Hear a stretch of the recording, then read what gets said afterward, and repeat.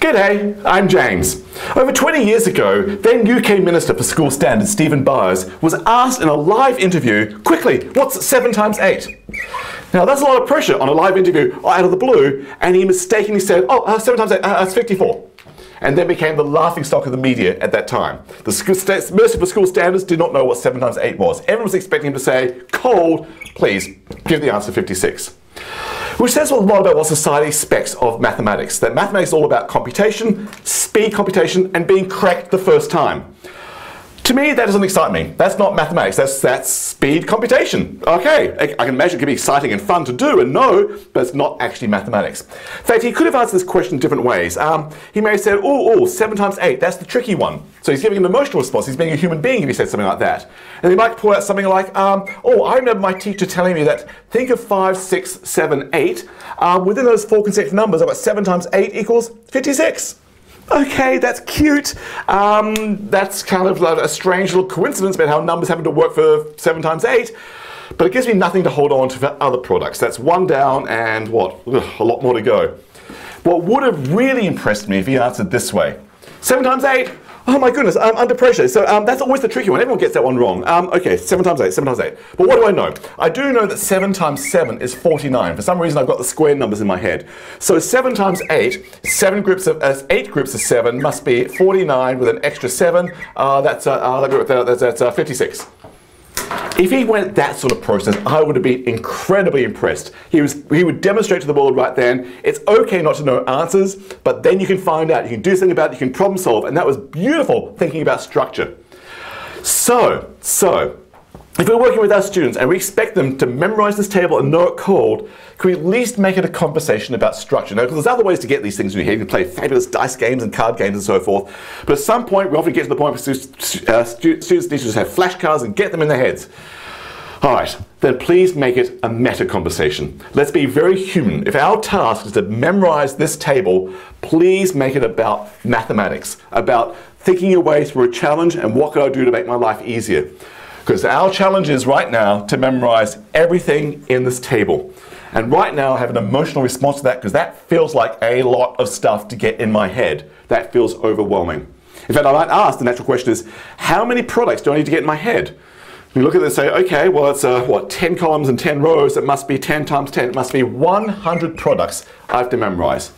Whoa. Except, I just did one of them. I just said that 10 times 10 was 100. So I know one of them actually says only 99 things I have to memorize. That's not much better, not much better. And then you look at that, okay, so I have to memorize 99 things, because apparently I have 10 times 10 already in my head. That's great. So how am I going to memorize the 99 elements in this table that I don't already have? And you notice things about this table when you stare at it for a while. There's actually a lot of structure. I mean, it is the multiplication table, and there's a lot of structure in the numbers.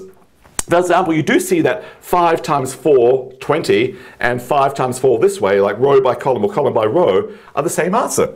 5 times 4 is the same as 4 times 5. 8 times 2 is the same as 2 times 8, or here, 2 times 8, 2 times 8. So actually, there's a lot of repeats going on, which is great, because if everything down here is repeated with everything up here, you can kind of see that this lower triangular half matches this upper triangular half. So actually it means I have to memorize half of 100 things, or half of 99 things. Way better. Oh, except I paused. Half? Is it half? Well, if you think about it, okay, you've got these numbers down here, which are like 1 by 1, 2 by 2, 3 by 3, 4 by 4, 5 by 5 on this diagonal. So they're all the square numbers. It's actually the things below that diagonal. All these numbers down here match all the numbers up there, so it's not quite half.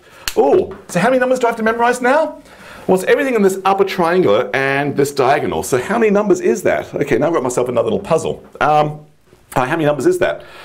Well, okay, so I know there's 10 numbers here on this diagonal, 1 squared, 2 squared, 3 squared, all up to 10 squared. That's 10 numbers, which means, means those two things are 90 numbers together. They're the same as those, each of these must be half of 90. So I've now got 45 numbers plus these 10 numbers to memorize. I now realize I only have to memorize 55 numbers. That's better than 99 or 100. But I've already got that one, so it's really 54 numbers. Actually, a lot of people have the square numbers. People are fascinated by the square numbers. A lot of people have 1 times 1 in their head, 2 times 2 in their head, 3 times 3 in their head, 4 times 4 in their head, 5 times 5 in their head is very common. These upper ones get a bit scary. 6 times 6 is 36. Actually, I had that one in my head because 36 happens to be my favorite number, if you have a favorite number. Why? Well, think about it, 6 times 6. If I've got 6 rows of 6 dots, that's literally what I mean by square number, because take that many pebbles, you can make a perfect square out of it. Is that 6 rows of 6? Yep, that's 36. So 36 is a square number. It's also a triangular number, because look at this. 1 dot, then 2 dots, then 3 dots, then 4 dots, then 5 dots, then 6 dots, then 7 dots, then 8 dots. If you count up all the dots I just did, it's also 36. It's also what mathematicians call a triangular number. So it's both square and triangular. I like to call it squangular. In fact, it's the first squangular number. I mean, I guess 1 is both square and triangular, but it's the first interesting squangular number. I love 36 as squangular. Okay, so for some reason 36 sticks in my head because it's squangular. By the way, now you kind of want to know, what's the next squangular number? I'll give it away. 1,225 is the next squangular number. These things are rare. What's the one after that? Oh, okay, that's a different video. That's a different video. So I didn't have 36 in my head. 6 times 6 is 36 because I like the squangular numbers. A lot of people have 7 times 7 in their heads is 49. I guess 8 times 8 and 9 times 9, they're always tricky. 8 times 8 and 9 times 9. So maybe I won't have those ones in my head. That means, okay, so maybe I shouldn't circle those. Oh, I do have 10 times 10 in my head. So I've got in my head right now everything here circled. And I don't need all that. So actually, there's less in the table I need right now. What's that? 6 times 8 times 64, 81. Okay, bingo. So I've got, all I have to memorize now, I've made it much less. That stuff and this stuff. Actually, I have another question. Is it obvious that 5 times 4 should be the same as 4 times 5? And 8 times 2 should be the same as 2 times 8? Is it really obvious that 5 times 4 and 4 times 5 are symmetrical? Oh my gosh, before I even get to my work here, I've actually got all these cool questions. 5 times 4, that's 5 groups of 4. Think about it, 5 groups of 4. There's a group of 4, there's a group of 4, here's a group of 4, here's a group of 4, and here's a group of 4. 5 groups of 4, as opposed to this, which is different. It's 4 groups of 5. 1, 2, 3, 4, 5. 1, 2, 3, 4, 5. 1, 2, 3, 4, 5. 1, 2, 3, 4, 5. They look like very different pictures. Actually, why should 5 times 4 be 4 times 5? I know they're both 20, I know they are the same, but philosophically, why? Huh, okay, well I'm just full of distractions here on this little memorization game. Well, the thing is that people realized, if you actually draw your pictures in a more systematic way, 5 groups of 4, do it very systematically. There's 1 group of 4, a 2nd group of 4, a 3rd group of 4, a 4th group of 4, a 5th group of 4. There's 5 groups of 4 when I look this way. And then you realize, oh, if you turn your head around 90 degrees and look, say, from there, 1 group of 5, 2 groups of 5, 3 groups of 5, 4 groups of 5. The same picture turned around is 4 groups of 5. Look at this way, you get 5 groups of 4. Look this way, you get 4 groups of 5. It's the same picture.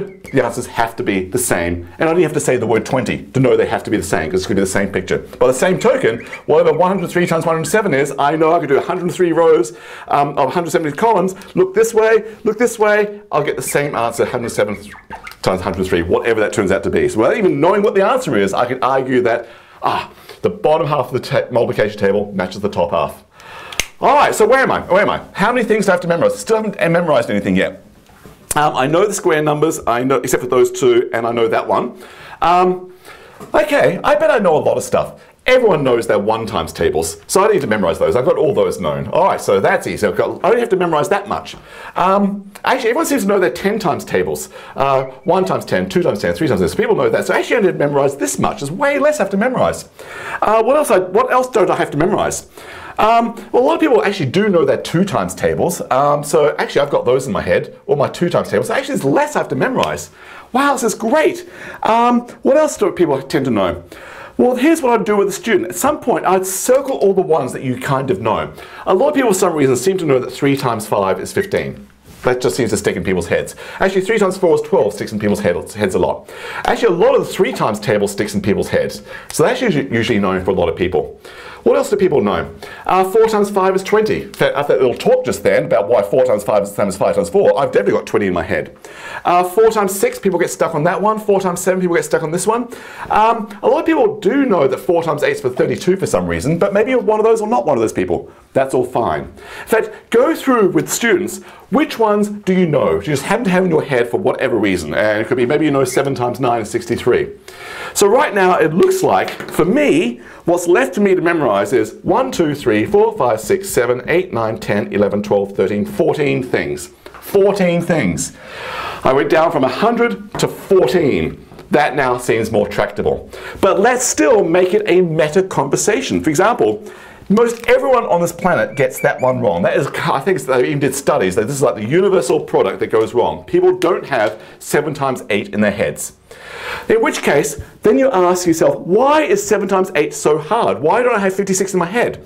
And you say, okay, I don't know, it's probably an emotional block, or it just seems awkward, it just feels clunky. And then you say, well, what could I do to figure it out under pressure?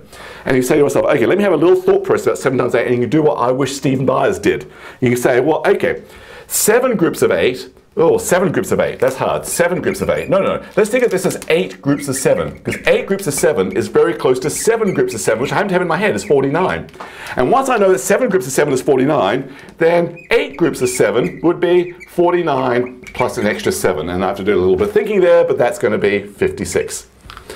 So then I can now made it a meta conversation. Take all the ones that seem hard for whatever reason, emotional, mental, just clunky. 5 times 6, I don't seem to have 30 in my head. I don't know why I don't have 30 in my head. But once I've said that, actually, I'll probably have 30 in my head from now on. But you can anchor it to say 5 times 5. There's 5 times 8. Oh, what can I do to make that easier for myself? Well, I've got 5 times 6 in my head. Maybe I'll get 5 times 8 in my head. You can actually have it a meta conversation.